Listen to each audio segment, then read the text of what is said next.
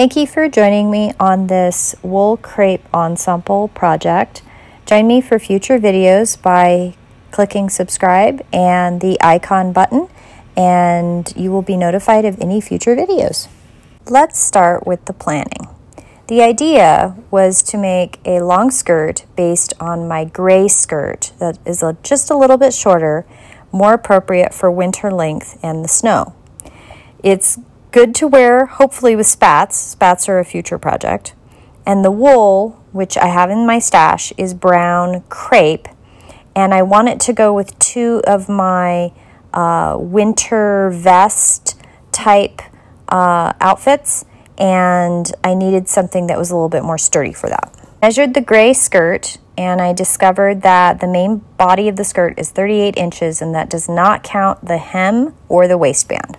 I chose wool crepe from my stash and a gold spotted brocade to start with. The bodice ended up being the brown crepe wool, green piping from my stash, gold spotted brocade for the center and the front.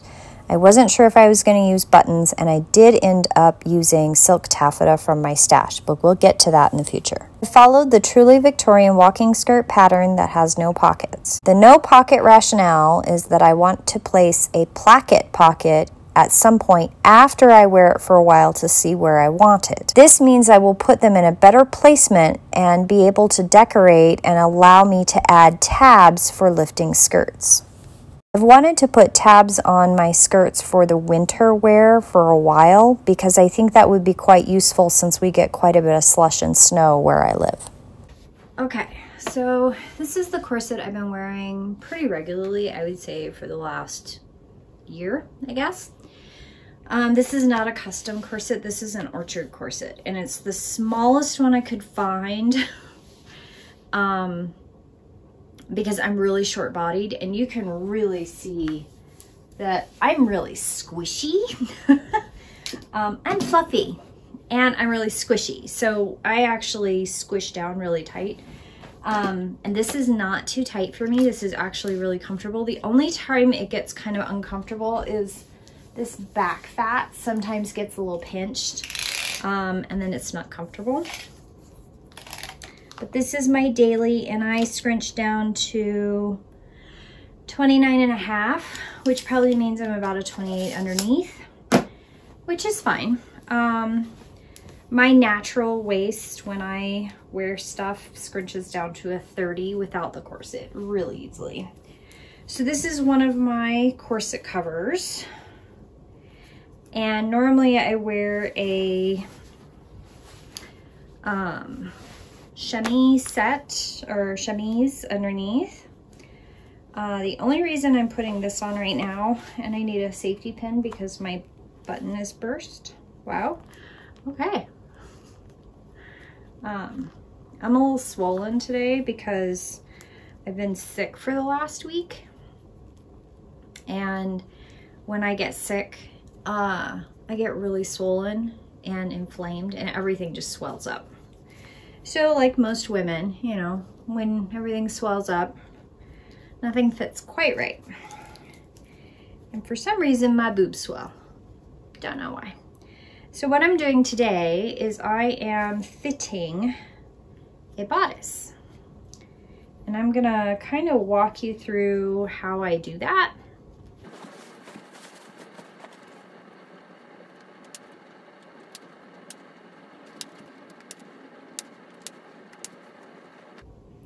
I'm using cam snaps this time. And I realized just now that I put the snaps on backwards from what I've been doing with my buttons. Not sure why. Might have been a little tired when I did this. I had a really bad ear infection, and I've been really struggling with nausea and vertigo. So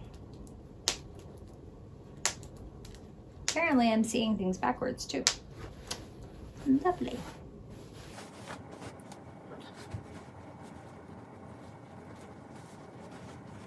So I know that I want the front to stay centered. So I'm gonna pin it.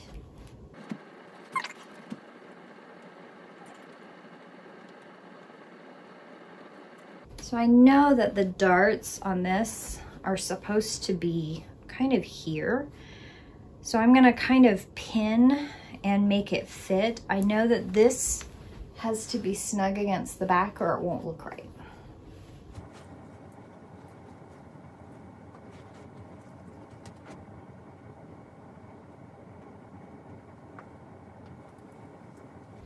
This might be one of those that I actually end up cutting it and creating a whole nother seam. I've done that a couple times. Just depends on the... It seems to depend on the fabric.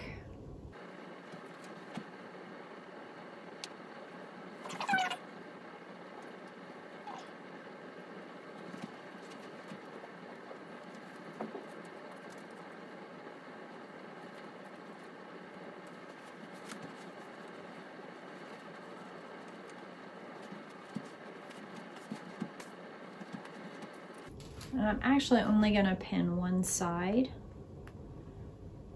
thoroughly, you know, all the way up and down, because I can make them match when I go back on the other side. And then they're even. But I need to address this. This is not right.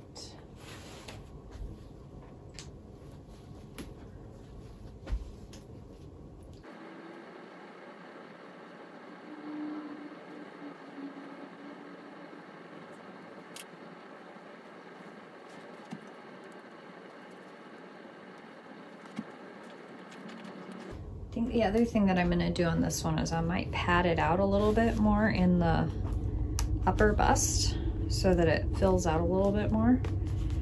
I don't know. Sometimes I do that. Sometimes I don't.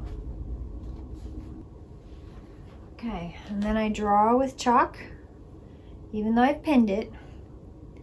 And I'm going to take this off and now play with it a little bit. Hey there.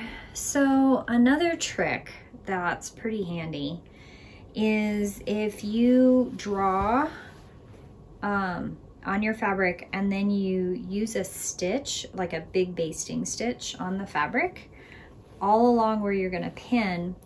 When you're pinning it together, there's texture on both sides and it helps you pin equally on both sides. So I'm just gonna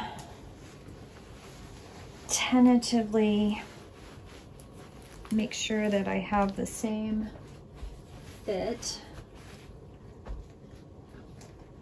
And you can see there's a hunk of fabric I have to cut off, but that fits really well. I've got stuff stuck to the inside of my bodice. Okay, I'm gonna sew these together and then I'm gonna cut the excess fabric off and then I'll be back to show you what it looks like. Here I am just pressing open the dart seams that I have sewn and clipped. The dart actually ended up being kind of an S-curve dart, so there were a couple curves that I needed to clip to make that iron flat properly. I also recommend not doing what I did on this side, which was I clipped it all together instead of one side at a time, which is what I did on that one, and it does lay better. I don't know what I was thinking. Well, I know what I was thinking. I was thinking about something else, which is never a good idea. Pay attention to what you're doing. Don't do what I did. My mind's been really wandering.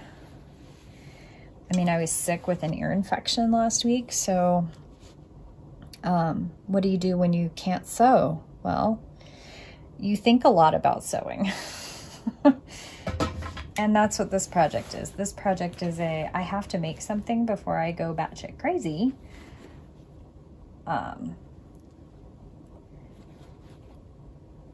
Because I make all the time. I'm in the art room pretty much every day. And even if I make just a little thing that keeps my energy flowing, it's when I'm not making things that my life seems to fall apart or my energy falls apart. I don't know if that's a better way of saying it. I feel like my energy falls apart. I mean, maybe it doesn't, but it certainly feels like it. And zigzag this down, because this is the arm's eye. And I know the arm's eye is exactly right, so I don't really want to mess with that. So I'm going to zigzag those bits. Now I'm not going to do anything to these except maybe whip them down, maybe. Well, I usually do whip them down.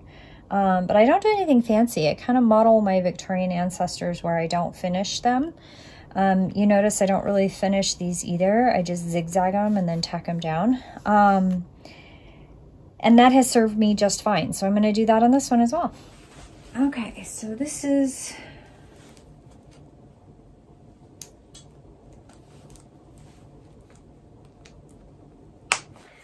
This is the darts all sewn in. You can see them. They're bigger, one's bigger than the other, but they are even. They are the same on both sides. And that gives me a nice rounded seam here. I'm actually a little out of proportion like most people are. So the next thing I have to do is I have to put the marks on for the waist tape.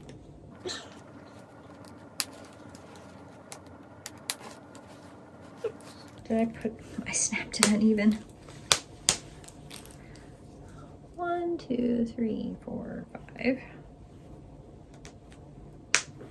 6, 7, 8, 9, 10, 11, 12, 13, 14, 15, 16, 17, 18. Okay. So I know that I want my waist tape to be at the waist.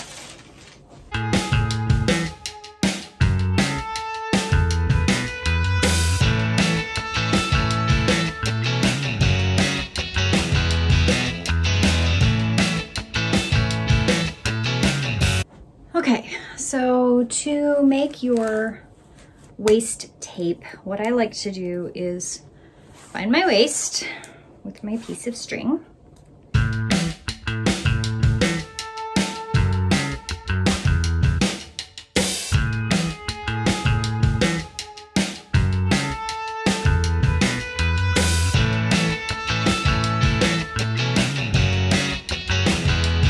So you use the mirror to help you. And once it's all marked, you can put your waist tape on. And I usually put my waist tape on before I put my boning. But before I get too enthusiastic about my waist tape, I need to finish my sleeves and do all that. So I'll be back. I forgot to film any of the sleeves. I know the washer's going in the background, but bear with me. So this is a huge chunk of silk taffeta, and I really don't want to cut into that if I can piece what I need out of this.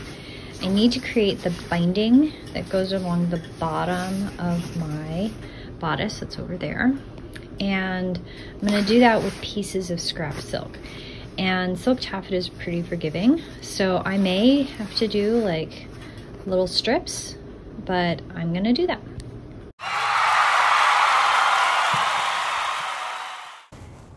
Wrenching for the decoration for the sleeve cuff.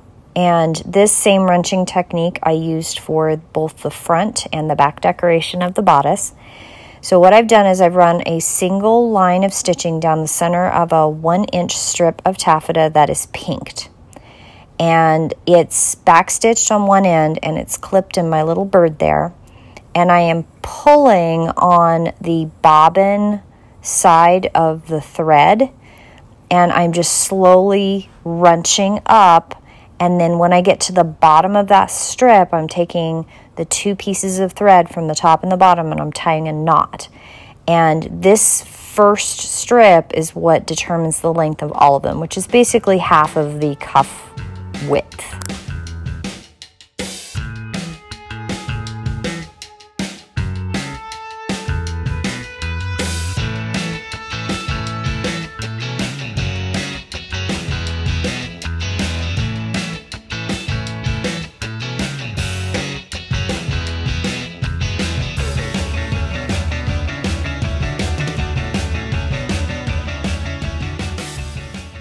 I did this 5 times because one of the strips was a little bit squidgy on one end and I wanted to make sure I had enough. And then when I got done with that, I pinned it to the cuff at the very edge so it looks like it's peeking out, and it also allows that yellow brocade to show on the cuff.